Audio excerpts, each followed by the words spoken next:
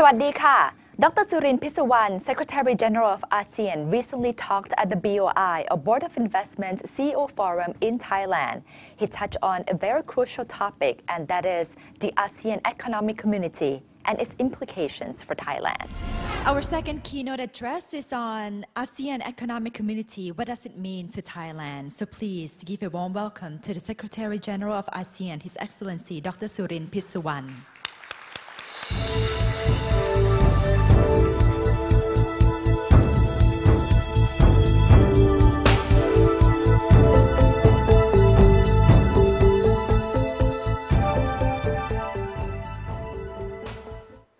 Your Excellency Deputy Prime Minister Kittirat Naranong, Your Excellency Dr. Supachai Panichapak, Director General of UNCTAD, Your Excellencies, ladies and gentlemen,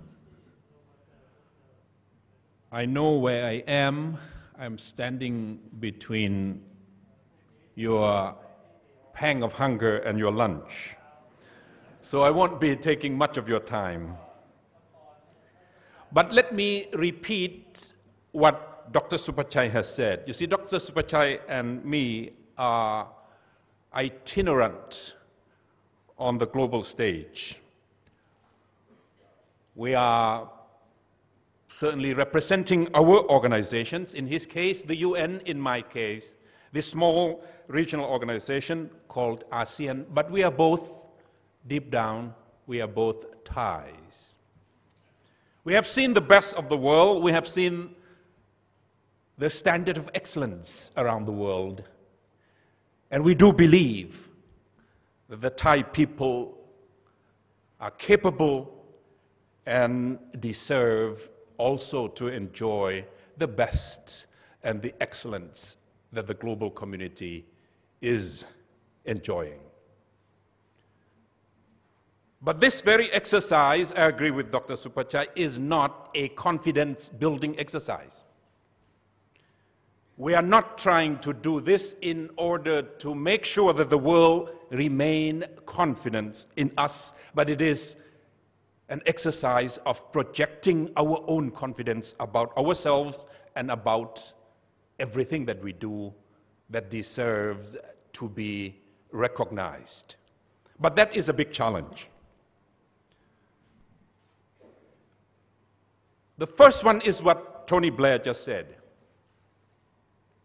He had the opportunity to become an English teacher.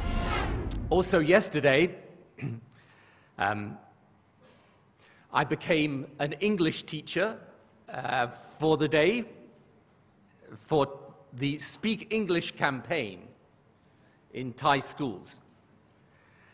So, in order to demonstrate the difficulties of learning a language, I am now going to say these words to you in Thai. Sawadee krap, tuk tuk tan, pom di jai mak ti mi ogat mai yem pratet Thai, kor apai ti pom pu Thai mai klong. Right? Okay. And profound apologies to the Thai language for that pronunciation.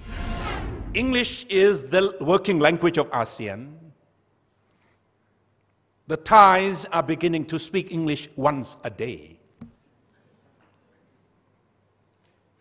And I'm told that that day is going to be extremely quiet in school.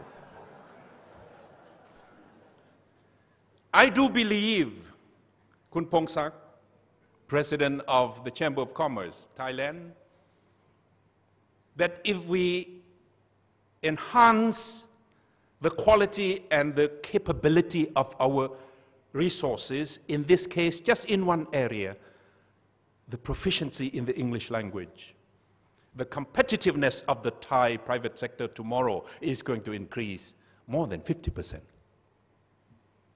Just simple thing that you can do.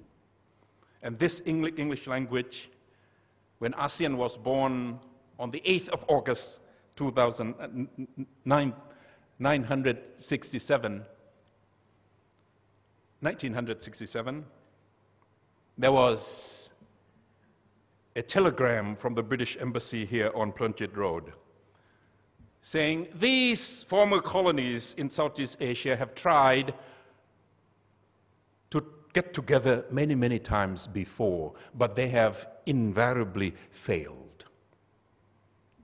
A telegram to the Foreign Office in London. But this time, ASEAN has a good chance. But we British don't have to give them anything as a birthday gift. We have given them the best gift of all, the English language. And I'm glad Tony Blair was teaching yesterday. So, competitiveness of any country is the ability to communicate.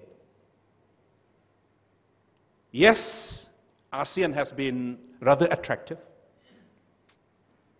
Yes, in spite of the low growth in the global FDI, according to Dr. Supachai, in ASEAN, from 2009 to 2010, we more than double our foreign direct investment. From 37 billion in 2009, the lowest year, to 78 billion US dollars into 10 countries of ASEAN, mostly to Singapore and Malaysia, of course.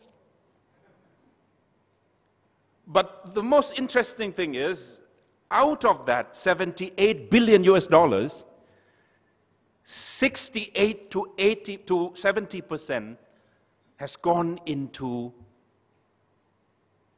the service sector, into education, into health, into tourism, into construction, into telecommunication, into logistics. Meaning what? Meaning the ASEAN population is growing, and the middle class is growing, and the purchasing power is growing. More people in ASEAN are more conscious of quality of life. So this is a market that is growing, expanding. But BOI and the private sector in Thailand and the foreign private businesses in Thailand must also think of the entire landscape of ASEAN. 600 million consumers.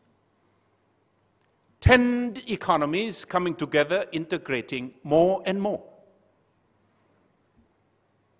Barriers are coming down. Of course, some of you may say, yes, but non-tariff barriers are growing up.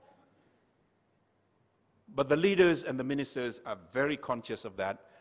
If you erect anything non-barrier to trade, to investment, all the rest of your ASEAN member states will need to be notified.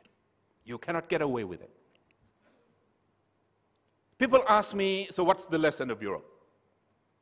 What's the lesson of the Eurozone? My answer has always been more integration here, not less.